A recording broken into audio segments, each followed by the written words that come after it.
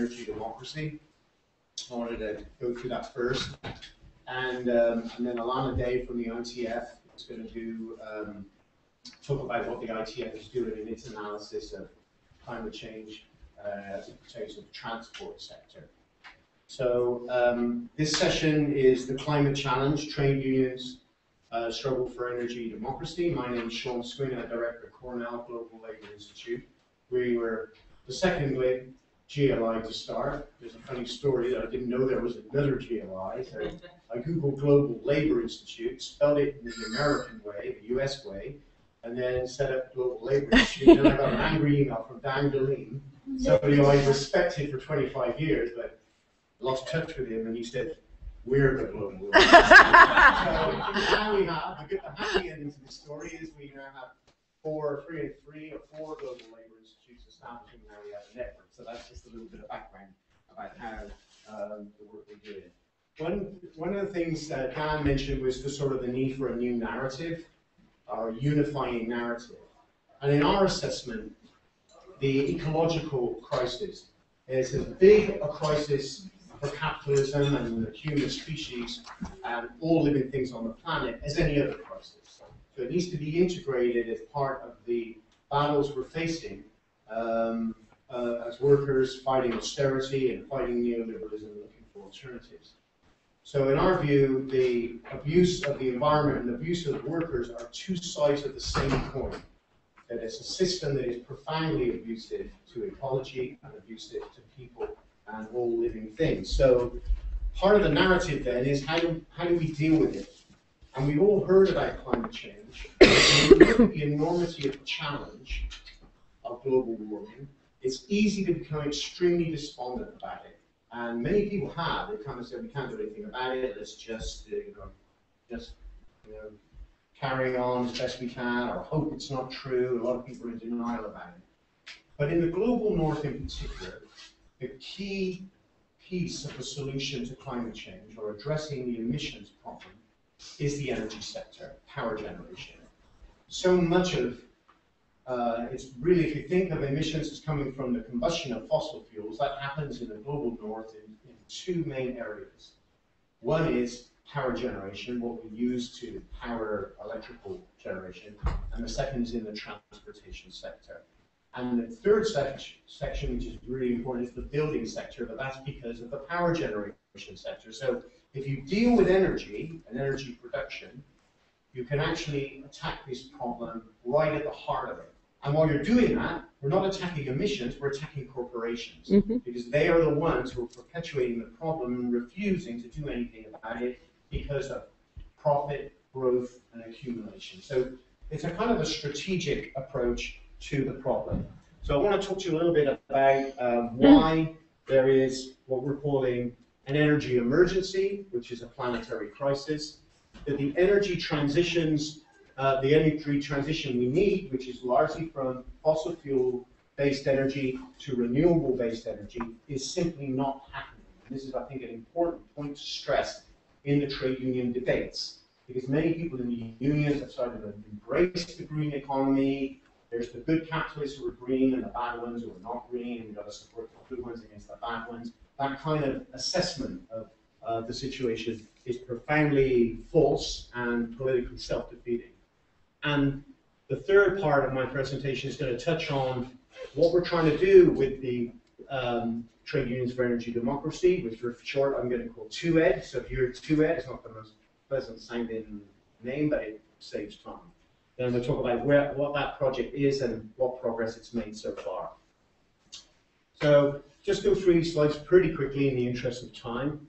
About a year ago, the International Energy Agency, which is a pretty conservative policy group that talks about the trends in the global energy system, produced a report that said if the present trajectory for energy is not interrupted, and interrupted violently, then we're looking at 6 degrees Celsius of global warming by the end of the century. Now, that's about 11 or so for those from the US, that's about 11 degrees Fahrenheit. Bear in mind that we've had warming of about 1 degree Celsius, or a little under 1 degree, and we've already lost half the glaciers and half the Arctic melt. We've got growing instances of extreme weather, disruption across the climate, which is causing massive havoc on the lives of people, not just in the global south, but that's where it's starting. Massive amounts of problems and droughts in agriculture, loss of water supplies, and so on. But it's also increasingly becoming an issue in the global north. In my city, New York City, Hurricane Sandy, we're still cleaning up from that devastation. 40 people in New York City alone were killed by that storm, and it was the biggest hurricane recorded in North America. So this is what we face if we don't act. Let's also try to dispel the myth that fossil fuels are running out. A few years ago, we would have got the view that, well, it's peak oil. We're going to run out anyway, so we should have renewable energy because fossil fuels are going to go. I mean, largely, you've probably heard of the phrase peak oil, the idea that it's going to get more and more expensive to produce oil, and oil is generally running out, and therefore it's inevitable there's going to be a transition to a renewables-based economy. Renewables, by what I mean, is mostly wind, solar, geothermal, renewable sources of energy. If there's any questions necessary to clarify that, we can do that later. But these figures are important. This is the fossil fuels above the line of what have been used already, emitted into the atmosphere, and this underneath is the reserves that are still in the ground. And here's a sort of, the political target for global warming is 2 degrees Celsius. Some of you who follow climate politics know that 2 degrees Celsius was a political accommodation. It says that if we go above 2 degrees, we've got a 50-50 chance of stabilizing the climate. Well, those odds are not particularly good. That's like Russian roulette with 2.5 bullets in a 5-bullet chamber. It's not a particularly good odds. And the latest science is that if 1 degree is causing this level of trouble, 2 degrees, particularly for the tropical regions, is going to cause a lot more trouble. So 2 degrees, we'll stick to it for now, but bear in mind that we really don't have the option of 2 degrees Celsius warming on average. This is how many gigatons of carbon that would go into the atmosphere Yeah, don't touch the screen. Oh, I'm sorry. Sorry, thank you. Yeah. This is the gigatons that we have left to burn if to stay under 2 degrees, if you want to use the 2 degrees target. These are the reserves, 2,795 gigatons of fossil fuel in reserve, already playing a role in the economy. This is based on lots of the capitalization of the fossil fuel companies are based on their reserves. So they're already making money out of stuff that we haven't yet dug out of the ground. Now this is not, it's in the ground, it can stay there. It's already above the ground in terms of economics and making profit. So this is why the fossil fuel companies shoot to kill when anybody suggests emissions reductions or carbon trading or whatever methods you want to use to try to control emissions. Increasingly, the new fossil fuels are not conventional fossil fuels. There's still a lot of conventional fuels like oil wells, traditional oil and gas, but now increasingly, this is the tar sands in Alberta, Canada. This is expanding quite rapidly now. This is a proposed pipeline that has been a big battle in the United States. Some unions support it, some unions opposed to it. It's been a huge battle. The tar sands up there in the top northwest of Canada, there's a big pipeline going to go down, and that stuff is going to go into the world market. There's half the tar sands could potentially be the size of Florida. It's a scar in the earth, raw bitumen is exported from. This is just one example. There are many, many examples of extreme energy across North America, now increasingly in Europe and other parts of the world. Fracking or shale gas is a really growing phenomenon, but encouragingly a growing movement against it. So the energy wonks are talking about a new era of fossil fuels. They're not talking about a transition to renewable energy. They're talking about, and this quote I think captures it up. This guy is the head of he's the chief economist of the International Energy Association, and he talks about the two different narratives: renewable energy talking in megawatts, which is, and then the fossil fuels talking in gigawatts. And I don't think you need to go to Google to know that gigawatts is a lot bigger than megawatts. Anyway, let's not get too technical. Workers, meanwhile, in the energy sector, workers and communities are under attack. It's extremely repressive industry. We've seen what happened in South Africa. We've seen what's happened in Kazakhstan, where workers have been murdered by the oil companies and the energy companies. And secondly, we've also seen in the United States, all the union coal mining in West Virginia, it was closed largely, or they blew up all the mountains, took the coal, left the workers and the communities with all the pollution, and moved now out to Wyoming and Utah and are strip mining massive amounts of coal there, mainly for export. So what's happening to workers in the industry is that production is up, employment is down, conditions are down also. This is, even though more energy is coming into the global system, 1.5 billion people don't have access to a reliable source of electrical power. They continue to burn firewood, cow dung, whatever it may be, or they don't have any electrical power whatsoever. So even though there's more coming in, you can't say, or the industry can't say, well, we're addressing energy poverty. We're giving people electrical power. Yes, electrical power is only increasing in so many countries, but in others, the numbers of people without electrical power actually continues to grow. Now, the second part of my presentation is on the energy transition. I'll try to keep this brief. This is Achim Steiner. He's the head of the United Nations Environment Program. Be warned. The United Nations Environment Program have been able to talk to unions and say, look, between us, we can fight for the green economy. And what the role of the unions is to you advocate for workers' rights and decent work within the context of the green economy. But rest assured that the green economy we have in mind is where the private sector and the big corporations lead the way. And so the narrative of UNEP is something to be really cautious about, because if we look at what the global trade union movement has adopted up until recently, it's largely a sort of, let's support this narrative because it's the best we've got in this debate. Unions are not a big voice in the green debate globally.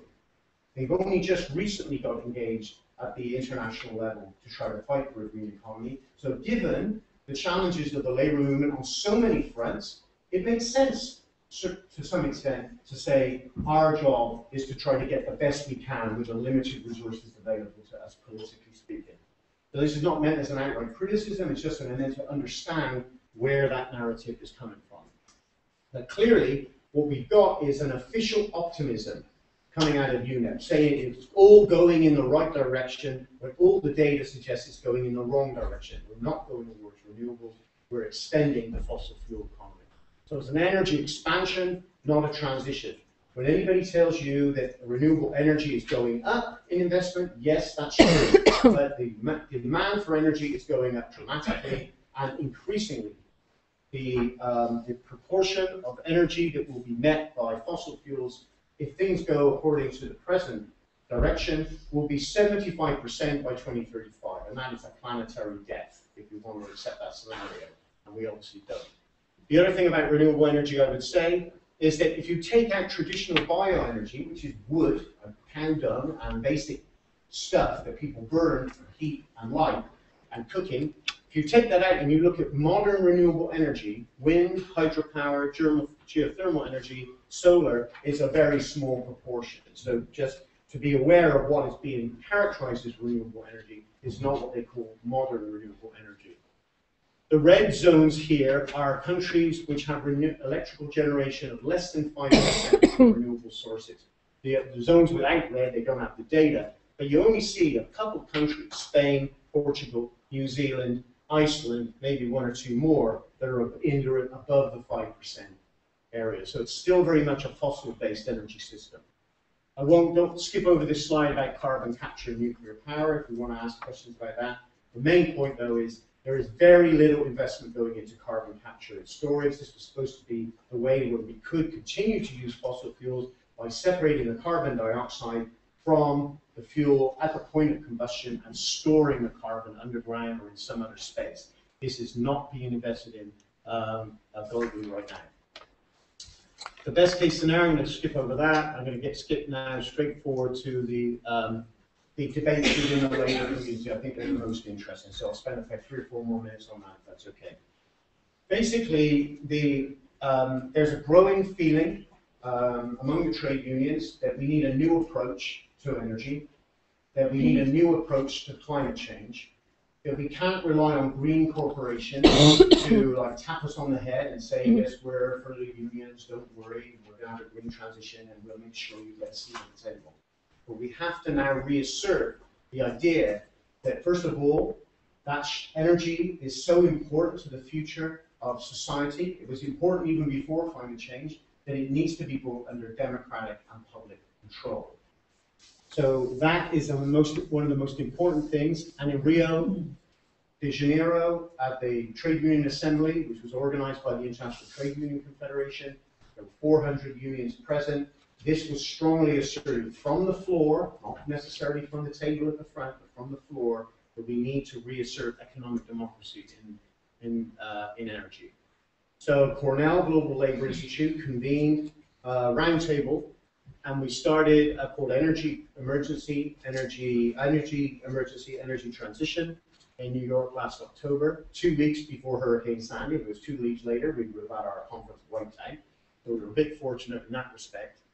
And we produced this document called Resist, Reclaim, Restructure, Unions and the Struggle for Energy Democracy. And some people were here, Gina was here, Hina from NUMSA, Josh Yamada, last day, there was a number of people who attended that event. Now, just what are we saying by resist, reclaim, restructure? We believe that the labor movement has a political obligation to resist the big expansion of fossil fuel projects. We understand that workers are in the industry. We understand we need a just transition for those in the industry. We understand that that will take some time, some decades, to have an equitable transition away from fossil fuels. And that can be accomplished if we democratically control and have public ownership of the sector. But the new fossil fuels coming online, like the Keystone XL pipeline and the tar sands, we believe unions have to oppose that. Secondly, reclaim. We don't believe because if it's publicly owned, it's necessarily doing the right thing. This is not about public-private. The private companies we know make profit, but we see many state-owned companies around the world. Sinopec in China, the Russian companies, the Indian companies, the British companies, the Norwegian companies, all acting like private corporations, even though they may be formally under state control or partially owned by the people, so to speak. But restructure, this is an important point, because the debate about energy democracy has to be tied to the idea that renewables-based energy will be less centralized. There is an enormous capacity to generate electrical power from what they call distributed generation, on-site wind and solar, feeding into a grid or just producing locally.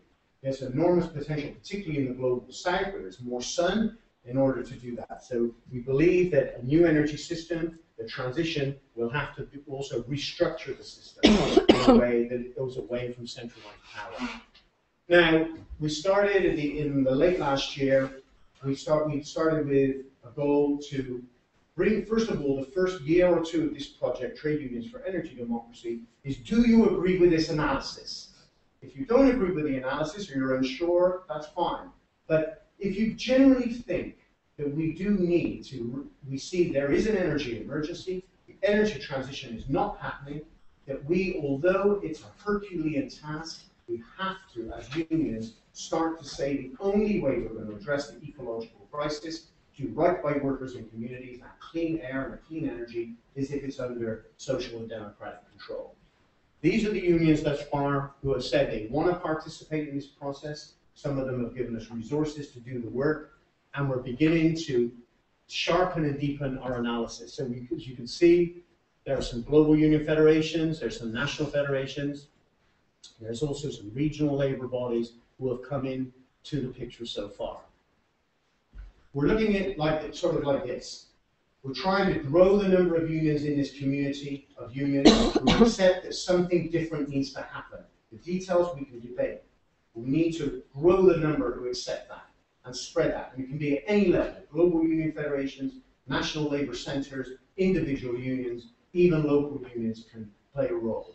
We're aiming at the moment at leadership level. This is not an activist network, much as we think that there's some value in that. At the moment, we want to go to leaders and say, this is the energy emergency, the transition's not happening, we need a new approach, are you on board? And if they say, yes, we're interested, they go in part of the project and they're invited to our discussions and our meetings. So we've got different levels of engagement. We do have a global advisory group working conference that's going to happen in October. We do have a trade union for energy democracy bulletin. If you're not on the list of people who are getting that bulletin, we're happy to add you to the list. But to conclude, I would say that the search for a new narrative now is so necessary that there is really no time to lose. I would like to recognize the work of unions like NUMSA in South Africa. The idea for this initiative came from when I was invited to go to Johannesburg and speak at a conference that was titled "Renewable Energy, Too Important to be Left in Private Hands," was the slogan of that conference. And NUMSA, the National Union of Metal Workers of South Africa, the largest union in Africa now, is taking the lead on this, but other unions are engaged and moving forward in building this agenda for energy democracy. So we want you to go to your unions if you can, be part of it, try to stay connected with us, and let's build this project together. So I'll hand it over to Alana now and see if she can say a few words about where transport fits into this perspective. I'm just wondering if people...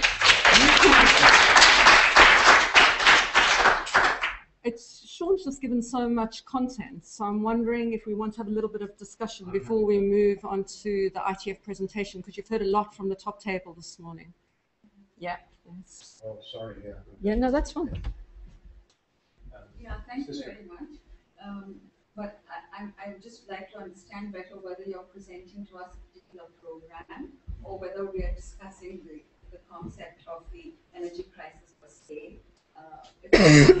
Because on the program, probably I have very little to say because I work in a very different kind of sector.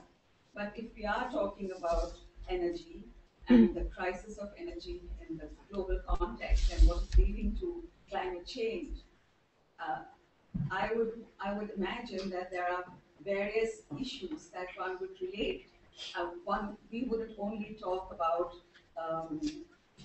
fossil fuel energy per se, because energy in the larger context and the issues that are causing climate problems today have to do also with, for instance, food energy, because that's basic energy for all of us to survive. So what's happening in the agricultural sector, where a lot of emissions are also taking place because of the kind of fossil fuels that are used in the production of food. That's one aspect. The other aspect today is that several countries are talking about biofuels, and where a lot of food land is being converted into fuel. So food land is being taken away. So these are huge issues that impact on populations like ours in the entire South. So how does all that fit into a worker's understanding about what's happening to climate change? The other issue that I feel very concerned about is that energy also has to do with creating the labor class for tomorrow, which is the energy creating labor for tomorrow, which is where all these women's labor comes in. And if you look at our issues from our countries, the women's issues related to production of the labor class, and the issues related to women sustaining this whole labor for tomorrow has a lot to do with the kind of energy we use even at home and how we even cook our food. So for me, if we really want to open this whole discussion into understanding the future and what is impacting on climate change, then unless we introduce into our understanding these concepts of food and agriculture, of women's productivity and how it plays out in our unions, we are not really grasping this whole future of environmental sustainability for the future. Because sustainability, and then of course, I'm not mentioning war, because and none of us ever speaks about war, but war uses a hell of a lot of energy, never included into our analysis. And so where do workers' unions stand vis-a-vis these issues? So I would just wonder whether we need to broaden our understanding so that we can speak to workers in different parts of the world. Yeah, very good question. Do you want to know? Yeah. The sister behind the lady who just spoke. I'm Leah from Pune, Pakistan. More or less, my questions would be adding to what Nandini has mentioned. To my understanding, we were here for the climate change and the challenges that we face. One important sector that was missed out is, she has rightly pointed out, is the agriculture sector or the rural sector. That is, with regard to the climate change, it can be a productive sector which is being neglected. There are other sectors which I think should be part of this. Is the forestry, which is in the context of environment change and climate change is a major thing. And countries like Pakistan and India, and maybe other countries like Sri Lanka, I know about some people's movement there, where the land grabbing and the forestry, they have developed some resistance for that. And also with regard to the fishery, the marine life, that is again related to the land grabbing and marine life affecting the climate change, and where I know quite a lot of people's movement around marine life, where the land grabbing and the marine rivers and sustainability of the environment is a major challenge. And when you say the labor movement has a critical commitment to secure the rights of the laborers or the workers, all of the peoples working in these particular sectors that I have mentioned are also working as labor, whether they are informal or they are formal, but they are working in this sector. So how do you see that in this context? Okay. Do you want to take a few more questions? We've got you and then Fatima. Yeah. My name is Sanjeev and I'm from Asian Monetary Resources. Okay. Just quickly, I mean, I really appreciate this initiative. I have some structural questions. One is, we're talking about the change in narrative, but my sincere apologies, I don't think narrative has changed because I watched Al Gore's movie, The Inconvenient Truth. I think we're bringing the same thing, I mean, the same analysis coming here. But what I want to question, it's not only what we're talking about is changing the forms of energy. You know? It may not be solar, but it may not be the fossil fuel, but it will be like a greener, so a technological fix for a complex sociological problem. But what about the way we are consuming? You see, we're not even talking about that as unions. We cannot live the way we have lived in past 50 years. I mean, there's a simple thing, and can unions take a bold stand on that? I mean, we cannot, a house cannot use, and we cannot have these many cars, you know. Can automobile company, unions come ahead? You see, this is the basic thing. We cannot ask people from South, you cannot have these things because you will pollute the environment. And second, how does this global supply chain work right now? I mean, we can buy water, French water in India, which is being shipped all the way from France, and we don't get any local water because Coke uses all the water, especially in Kerala and Nalini. So these are the broader structural questions, you know, not just changing the energy from fossil fuel to a green fuel. I think we're falling in the trap of the mainstream narrative. We are not changing the basic democracy of the way the work is organized, who owns the resources, what is being polluted, because energy is not the only threat to the sustainability. If you see the way things are being produced and consumed right now, we are killing millions.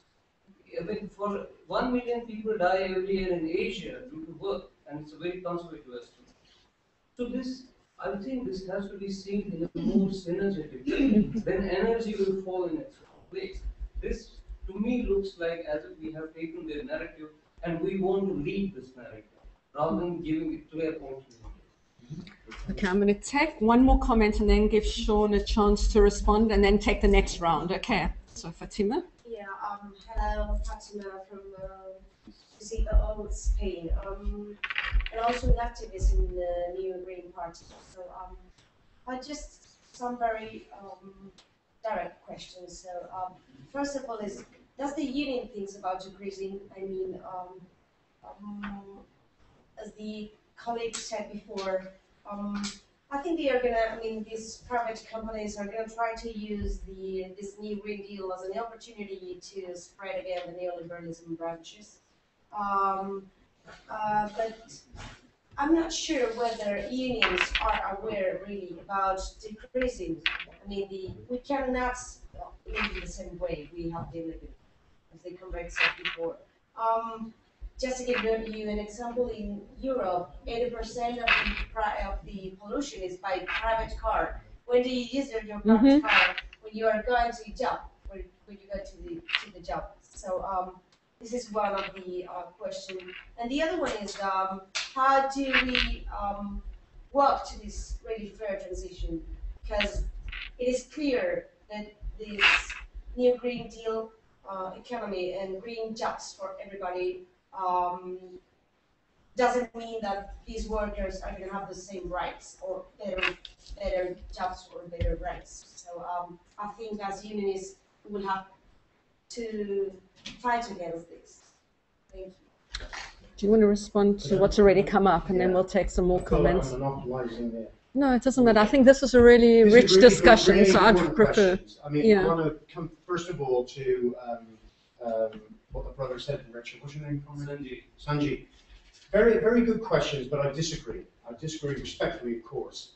This is not sort of trying to take leadership of their transition. If we have, what I said in my opening comments, and I'd like to repeat them, is that if we want to address the climate challenge, we need a strategic approach. Like, who are the main problems here? And we believe that the fossil fuel corporations are a big player in the global capitalist elite, and the energy issue is so clear in terms of the need for democratic control, if you bring in the support of other movements, that it is a point of entry into politics. I've been reading, and we all have, for the last 20 years, about how we need to consume less, how we need to have a more integrated approach. I agree with all that. But this is an attempt to make a connection between an analysis of that we need a profound restructuring of society with how do we take over a strategic sector that can help us do that. If we did, and of course it's all dreamland stuff at this stage, but if we had democratic control over energy, we immediately start to talk about the need of supply and demand.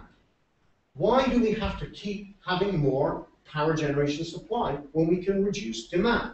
If you have democratic control over that, you can plan that. Secondly, why should energy, electrical power, be a commodity? What makes it a commodity? We obviously have costs associated with it generating electrical power, but why then do you have to sell it in kilowatt hours to people, which means then there's a price on it? If you had it as a service, and then you could also, by doing that, again have what they call demand destruction. You focus on reducing demand.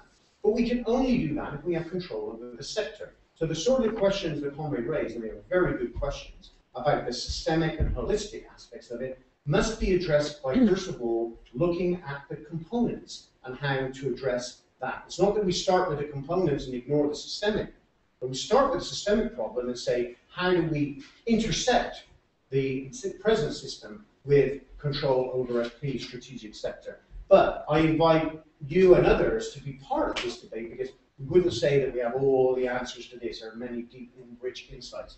Secondly, on agriculture and food and the role, the sisters, the comrades were absolutely on target with that. And it is not adequately integrated into the document. And that some of that is a capacity issue, and the capacity for us to engage unions who have a working knowledge and an understanding of those questions.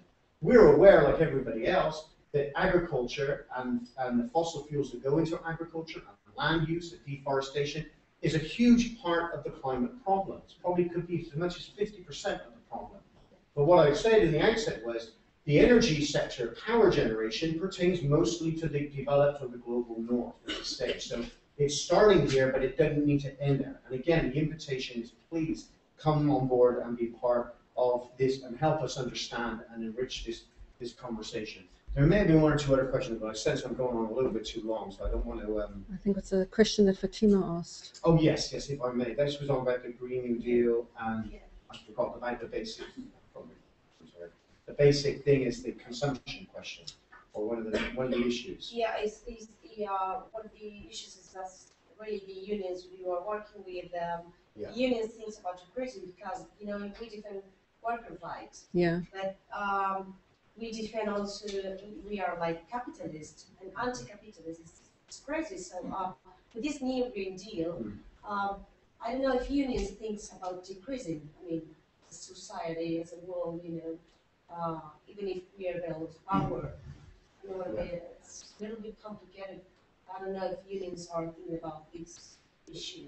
Most of the global union bodies, as you know, the global union federations and the International Trade Union Confederation, I can't speak for World Federation of Trade Unions, I don't know their position, but I sense they all agree that we need a radical reduction of emissions and we need to have more control over production and consumption. They all agree with the fundamentals of that. The problem comes when we don't have power in the sector, that when you have someone who comes along, like TransCanada Corporation, and wants to build a pipeline that's going to hire 5,000 workers, they're saying, well, yeah, over the long term, we're for emissions reduction, but right now we need jobs and we need to protect our members. This is obviously a very self-limiting narrative that we need to fight against in the short term, in the here and now. And there's no easy answers to it, as you can appreciate, being in Spain and all the problems going on there. But I think that's, we feel that the awareness of the ecological crisis among union members generally across the world is growing up, as it is across the broader population. But we have to move our unions in a way that we can have some real impact in the immediate and not just hope that over the long term some green capitalists are going to solve the problem for us, because they're clearly not going to do that. So, Okay, there were a whole lot of other people who had contributions to you, and Graham. No, it's fine. We can always do the transport later. Sorry. Sister?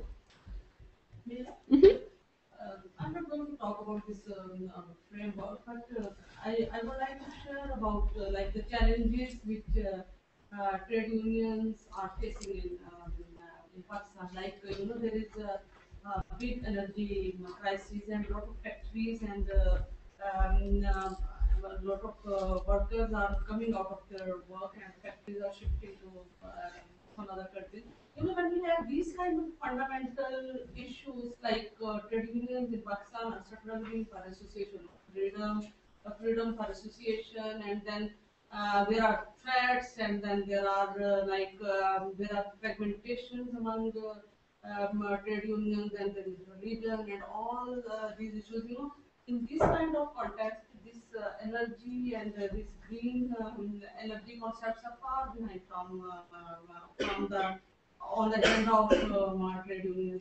So then this all energy issue is very much politicized in Pakistan as well. Like I'm sorry to say that, the nation was kept in this impression that because India is an enemy country, so they're not giving us water to generate electricity. Yeah, so all these kind of issues are there. So in this kind of environment, it's really become difficult, to go to these kind of more theoretical and more practical kind of issues. yeah. Okay, there was people here. Yeah, Graham Peterson from the UCU. Yeah, on the face of it, it might be easier to build a mass social movement on a focused campaign like this than, say, overthrowing the system. But I think, your experience and certainly mine is that there are still a lot of tricky questions in terms of how you agree the demands of the campaign. I mean, two quick examples in the UK. We discussed this at the TUC, and although some unions like mine have signed up for this initiative, there are others like Prospect that are members of energy professionals in the sector who don't support the demand for renationalisation. So there's this issue about, well, how do you find public ownership, and how flexible can we be on that to bring people in? And the second one is we passed a motion at our Congress last month supporting a campaign on divestment. Going back to your point about the carbon bubble and how the financial markets are predicated on all this stuff coming out of the ground.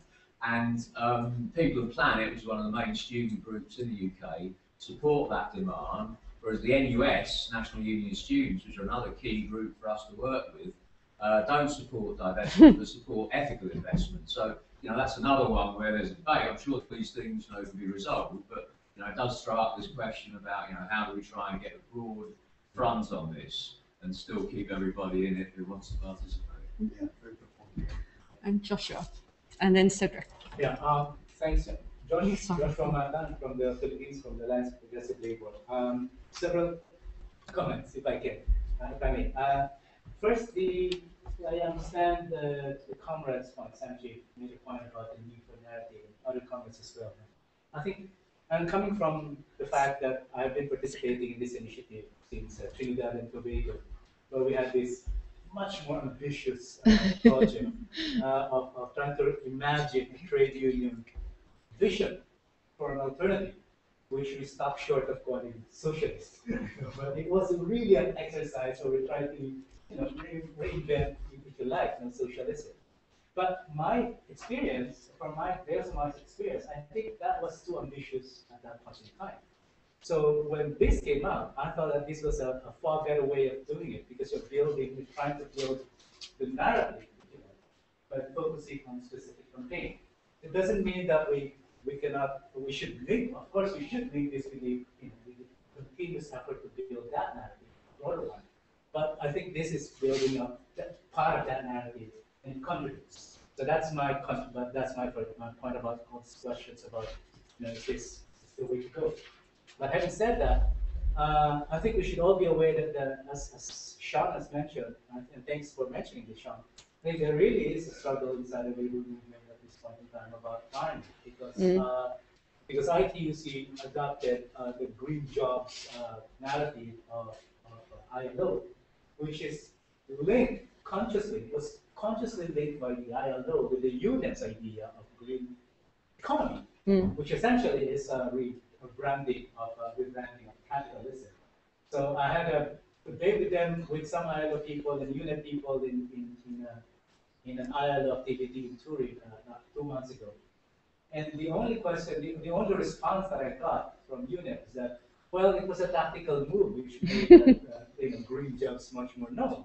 If you link it with the green economy, I thought that was clever, if you like, answer. That is really a non-answer. No? but anyway, so that's the kind of problem that we have at this point in time. There are national unions out there who have been advocating the things that we want, but the ITUC itself has to still move towards that direction. The other point I'd like to make is about our struggle for alternatives as well.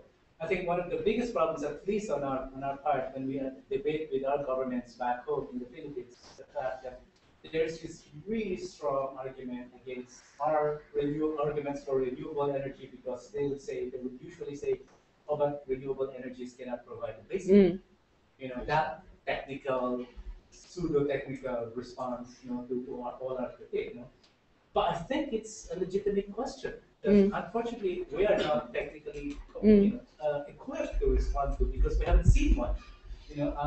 Could solar energy really provide the basic? I think that is something that we really need to respond to. Joshua, can I stop you there? Just mainly, we've got 2 minutes left, and we've still got 2 comrades wanting to speak. That's fine. Very quick. We need to link this campaign with climate jobs, as well as with campaign to make PNCs more accountable. So, okay. Yeah, and then you, Cedric. Yeah, first down, but GMB, a comment and a question, Sean. I mean, undoubtedly, this is a huge subject, and I think it's right to say that one of the hardest jobs is going to be actually establishing the parameters for what you're going to try and do. However, ultimately, of course, you've got to take the public along with it. And I actually think, at least in the UK, we could potentially be pushing it an open door, because people see the price they're paying for energy. Yeah. And this has been charged by private companies who are at the same time trashing the planet. And this is becoming increasingly, I think, probably increasingly aware. These two forces coming together could give us an opening. But I have a specific question, because it's always best to interest, aren't there? My own union's policy is to support the nuclear industry. The reason they support the nuclear industry is because, not surprisingly, we have thousands of workers in the nuclear industry. However, I don't think that's not a good way to judge the efficacy of anything, just because you've got members there. Because I've had some terrible arguments with our members in the past, making flippant remarks like, well, if we had members in concentration camps, we think they were a good idea as well. We've still got the bruises to prove it. But you see the point I'm making in a flippant way. And of course, the problem with nuclear is it potentially looks like nice clean energy because of no emissions, but it is extremely expensive and it's extremely risky. So I'd be intrigued to hear what your views are on that particular part of energy. Okay, and then Cedric. Okay. No, thank you very much. I think I will just talk about how we entered into the debate. South Africa is a country that is endowed with coal, which is a problem source for energy. And we were then saying when the ITUC and everyone was talking about the just transition, we had to pose a question: just transition for who? Because for us, that was a fundamental question. Is it a just transition for capitalists to devise new ways of making profits? Or should it be just a transition for the workers and the poor? And we felt that participating in this kind of initiative is the one that is going to ensure that we steer the direction. Because basically the resolution from our union is saying that renewable energy must be socially owned. We must all fight for social own. Should not even be talking about the behavior of the TNCs, because we don't want TNCs to have space there. Because most of the endowments for renewable energy are basically natural resources. It's water, it's wind, it's sun. So why must the TNCs come into play there? Yes, I know that for the countries in the north who are far advanced in terms of renewable energy, you will have to be talking about renationalization because already the TNCs are playing a role there. But in our continent, in the south, there's not much TNCs that are in that space. They are coming, and some of them are coming through the NGOs like the Clinton Foundation and all of them. And we see them coming, and we want to block that from happening and say to our government, to our pension funds. Remember yesterday we spoke about the role of the pension funds, to our trustees in the pension funds to say that here is a virgin space that no one is going to say you are nationalizing, you are doing this, and we think that workers and communities must play a role there. Do you just want to make a few Three quick concluding points. comments? Yeah? On nuclear, Bert, thanks for that comment. In the document, we tried to take this on and said that we don't see the goal of the project is to say this form of energy is good, this form of energy is bad. Our goal is to say, let's put all the options on the table. The criteria for labor and social movements and people generally is to make the best choices based on ecological and social implications of any choice. And there is a case to be made for next generation nuclear power. I don't want to make the case, but I respect that it's out there. Whereas the other issue around nuclear is if we decommission nuclear power on the safety issues now, if it's replaced by fossil-based power, it's basically a no-brainer. And we saw this in Japan with Fukushima. The environmental movement got really excited when they closed down the fleet of 51, I think, nuclear reactors following the Fukushima disaster. But Japan's emissions went up because they imported more coal from Australia, from South Africa, and from elsewhere. So if we're going to get carbon instead of nuclear, then that's not the option. So the question is not just the socialization of the industry, but the socialization of the choices we have to make. So, you know, this is not sidestepping the problem, but it's actually saying we should put all the facts on the table and not just say we're for wind and solar and against nuclear and coal. Second, on baseload, I just want to respond also to what Joshua and Sanjay said. Very quickly. I think the green economy debate has been about overemphasizing technological fix. I accept that. And our response, or the narrative in the left, has been, it's not about technology, it's about social relations and control. That's fine too. But I think we need to acknowledge that there are technological challenges associated with an energy transition, and we need to have a full grasp of those challenges. And one is the baseload issue that Joshua raised. How do we overcome the problem that the sun doesn't shine all the time and the wind doesn't blow all the time? There are, I believe, technological solutions to that problem on basically software and internet technology that can make the grid smart and responsive. This is technology developed by capitalism, frankly, but funded by public funds often. So why don't we take over that technology in the same way as we took over the railroad industries that were also built by capitalism? We can take back and reclaim what really our labour produced. So I don't see a problem in it. There is a case for an argument on the technological issues. So I think that those are the 2 points. I can't address the others now, I'm afraid, Yeah. but I'm not sure if I left anybody's points And we're getting some cross looks from Joe at the back of the room. What the F is going on here? Because everyone's waiting to come back in. So I'm really sorry that was so rushed. And maybe there'll be some. No, that's fine. So maybe there are other possibilities in the program of the week to come back to these issues. Okay, thank you, Sean. Thank you, everyone.